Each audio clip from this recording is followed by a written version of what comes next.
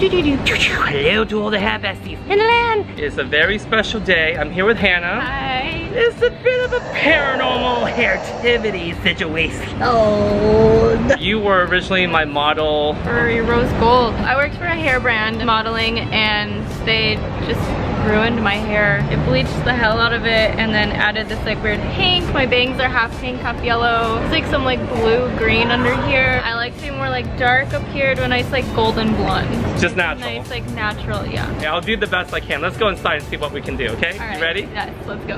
Alright guys, I want you guys to take a good look at this. When you take a look here, you can see that she has a little bit of striping here, a little bit of striping over here. So there's two chunks and all of a sudden there's like a dark patch through here. Then when I lift this up, you can see that there's some highlights internally. So there's dark, there's orangey patches here, striped up through this way. You can see that there's a light piece in through here. And this part was lifted really blonde. It's like almost platinum. Then there's a dark, then there's an orange, and then all of a sudden right above that, there's a dark chunk. And then right above that, there's stripes. This is truly paranormal. All of a sudden there's a pink patch right in the front. Her face almost disappears into her skin, but now it looks like she has a bigger forehead because there isn't depth here. And right around the face, she has green blonde. So we have to shadow root all this down and turn all the dark blonde, so let's get started. So my choice to shadow root her with is 8N9 My Identity Demi-Permanent Color. It's natural ice, it's great for low lighting or shadow rooting. And I'm just gonna inject a little bit of the 6N9. A little bit goes a long ways because I feel like it can go too dark and I don't want her roots to go too dark.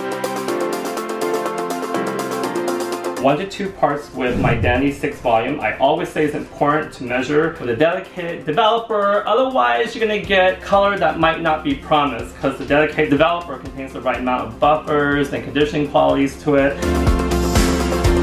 Her face is literally connected to her fringe or her bangs. The color comes too close together. So what we're gonna do is create a shadow root right around the hairline. So we're gonna place all of the formula just on the rootage. And just like a regrowth application, I'm just applying this throughout her whole entire head. See where she's really, really light right back through here? I'm able to apply the demi-permanent color through everything. Everyone's hair is different on the nape versus the top around the hairline. So if you have to formulate accordingly to different parts of the hair, then you should. I'm gonna shadow root that area around her parietal, blend it into her natural color. As I open this area up on the other side of her head, you could really see all the paranormal situation. This is where the shadow root formula is gonna blur and merge everything together. Alright guys, so I'm done with the first color application. Her bright scalpage color is getting dark. The pinkish tone kind of mixed with the NI color, which is not a problem because our goal is to go darker on the rootage anyway, and she wants her final result to be maybe lilac-y rose gold, so we're gonna work with that. I'm opting to use Magnum 8, and Magnum 8 is a lavender powder lightener, so I like to mix Magnum 8 1 to 2 ratio.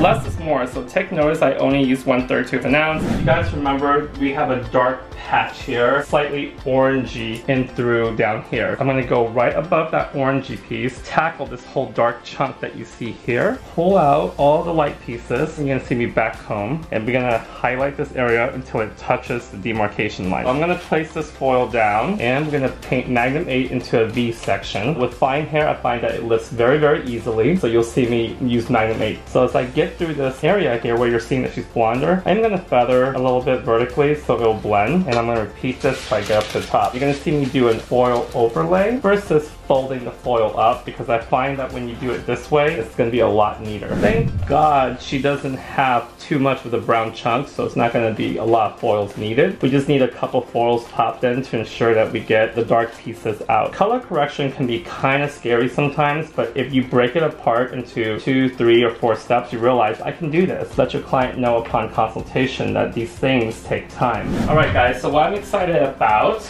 is this new exciting paintbrush with Framework. So I'm gonna paint it on the brush first, and you'll see me feather it lightly into where I see the orange. I choose to do a balayage method here because the pieces here is a little bit more orange and doesn't need that additional lift. I just want to feather it in and not fully penetrate and backcomb the hair. Now we are processing her hair. hair? Yes, girl. When I first found you, you came to the model call for the My Dandy Rose Gold photo shoot. And I go, oh, I like your hair. I picked you out. I didn't even look at your Instagram. I didn't even care, honestly. What you told me is that a lot of companies reach out to models just because they have a high following, even if they don't fit the part. There's some agencies, a lot of them now too, on their like main page, they'll list their models with the highest followers, or they'll have like an influencer section where all their models who have a following on Instagram, they list them. Even one of my com cards, one of my agencies has my followers on it. They look at it as a double promotion, so they'll go for someone who has followers over someone who doesn't,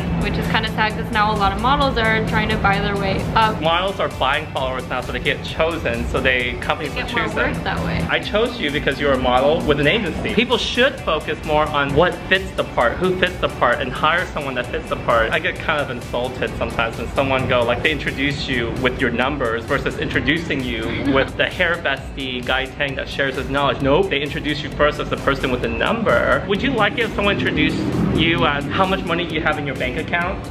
No, of course not. No, value is what someone can do for you and what someone means to you. Relationship, it's about loyalty and respect. Like I have all the time like these like little girls will message me like asking for advice on like bullying or telling me that I'm their inspiration or I inspired them to be a model or I inspired them to do just anything. Like I love it. Like it's such a great feeling to know that people really care and look up to what I'm doing. Wow, Hannah, you're amazing. I think we're hair besties. Now. Yes! It's been 30 minutes processing, as you can see, and I'm gonna start pulling out some of the foils now. 30 volume Magnamate with Olaplex. Look at that lift, though. It leaves behind the perfect, creamy, some people call it the inside of banana. What's funny is I got a banana right here.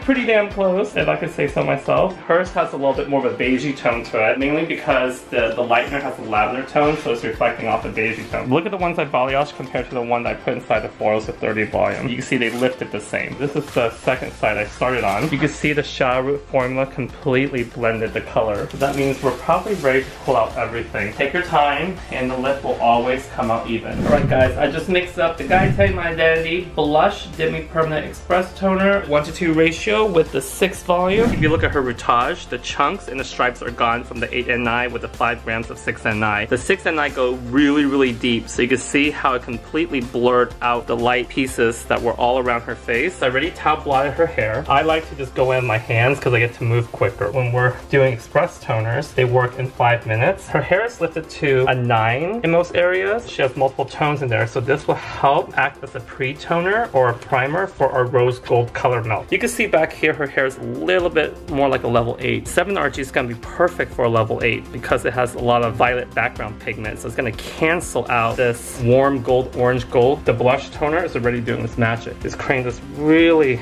flesh-like pinky tone. Blow and dry from the blush. As you can see, her routage here is darker. You can see kind of like that blushy tone. It's pinkish, but not over the top pink. So pretty. This is the Guy Tang My Dandy swatch book. Let me show you guys what I'm going to be utilizing today. I did the blush toner here, and this is shown on purely white hair. So we lifted Hannah's hair up to a level 9. Parts of the ends may be a 10, but primarily her hair was a 9. The blush, level 9, this is what you get. As you can see, the 7RG has a violet undertone to it to kind of cover up what we're having here. Look how gold that is. Of course, she has the blush toner in there. Her hair is actually at a level 8 here. So if I put level 9 RG, there's not enough pigment to cover up the gold that you're seeing in her hair. And her scalp will need more pigment too. The 6DL. This is going to cool her rootage down. And I'm going to inject some of the pink glow booster. It works as an amplifier. You can add anywhere from 1 to 5 grams into your rose gold formula to ensure that you get more pink into the hair. I'm going to put 6DL, equal parts 7RG. We need that extra violet dose and depth. So I'm going to mix it 1 to 2 because I want more acidic demi, so it's going to have more high shine gloss. Since her hair has been through quite a bit, I'm going to inject some Olaplex into this formula as well. Hannah's rootage here. This is where we're going to apply our first formula. I'm only going to apply about an inch from her scalp. This has a 6DL Dusty Lavender in it, so it has more depth.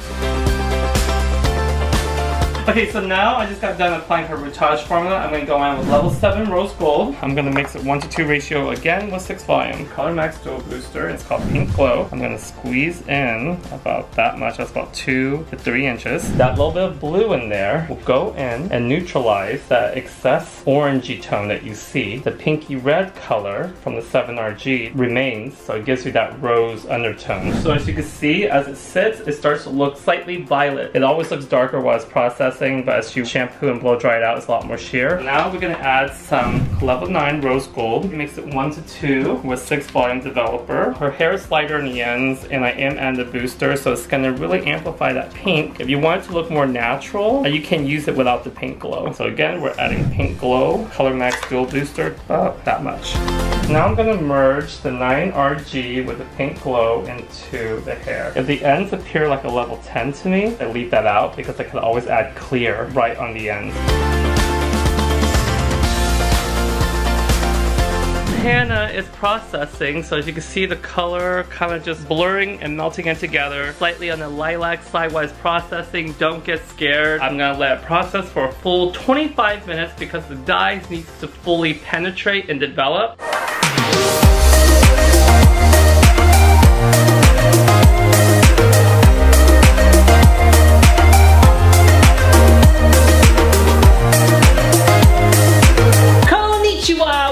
Done, and she looks like an anime. She is gorgeous. How do you feel? I love it. Like, I feel so much better than when I came in. Like, you had an identity crisis. I had a huge identity crisis. We fixed you. All the spots are gone. All the drama is gone. Look at that color. I am obsessed. The rose gold seamless. You got bangs in. It feels and looks a lot silkier. You almost forgot what you came in with. I know. I did. Honestly. All the hair besties in land. You guys know the formulation now. You know the steps on creating a beautiful rose gold and color correction in one video. You can stalk her on Instagram. I'll leave the links below. And don't forget to follow me on Instagram, Facebook, YouTube, subscribe, leave comments. Tell us what you think about this type of video because this is probably one of my most paranormal situations to date.